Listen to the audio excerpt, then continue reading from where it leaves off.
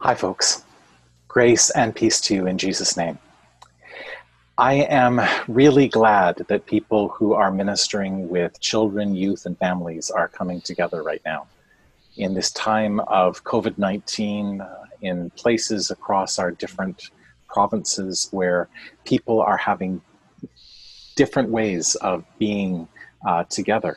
Some of us are moving towards time where we need to remain in our houses all the time.